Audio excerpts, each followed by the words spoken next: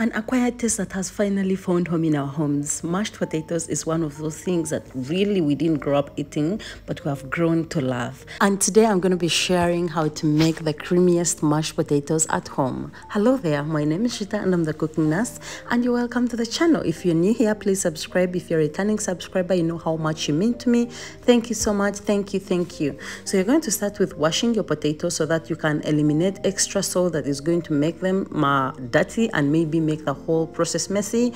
But you can choose to skip that stage and just peel them the way they are, because you can clean. Yeah, you have hands, that is what they do best. Wash them clean and transfer them into a pot. You can steam these, or you can just boil them directly in water. So transfer those into a boiling pan and put water in them and leave them to boil. You're going to season this with salt and pepper, yeah, if you want, but you must put in salt if you're not allergic to salt, just to taste, just enough. Do not put in a lot, because once this water reduces, do not taste the salt at this stage. Once this water reduces, it is going to be too much for you, so just put in just a little for it to be able to be absorbed by the Irish. Then you're going to use some unsalted butter, that is what I'm using, and a masher. Meanwhile, my Irish still has some water just to help it mash properly. I don't want it so dry. And then I'm going to go in with a masher. If you don't have a masher, you can just transfer this directly into a sieve, or you can use a butt of a cooking stick if you have one.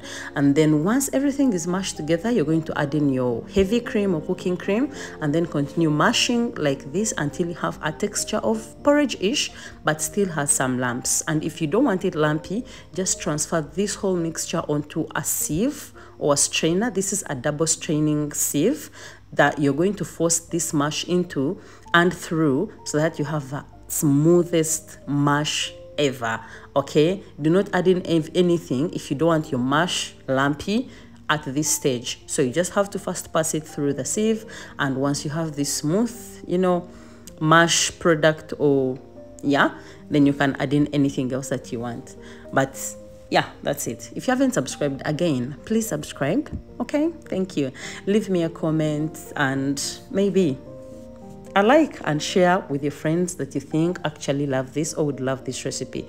So you can add in cheese, yeah, if you want to, but if you do not want, you can just leave it the way it is. This tasted so good. Oh my god. It's usually an accompaniment, or you can just go on ahead and do any other thing that you want with it. You see how smooth and creamy that is? Yes, I assume you have left some little cream in your box. So at this point, you're going to add in just a little bit, just a dash, about a tablespoon, and then you're going to mix it just to loosen it up and give it that creamy, soft texture. Now at this stage, you can add in maybe chopped vegetables like diced carrots and bell peppers, just to give it a dash of color. And then you can also add in maybe coriander, that is dhania leaves, just to give it a pop of color and more life. Otherwise, enjoy, and I hope you enjoy this video. I hope you like the mash once you make it at home, and make sure to tag me on Instagram, The Cooking Nurse, and I will be glad to see the results. And if you're interested in taking physical classes, because there's more to cooking than just videos on YouTube, I am open. The studio is open to take on anyone that is interested. Do reach out. I'll be seeing you soon in my next video. Bye.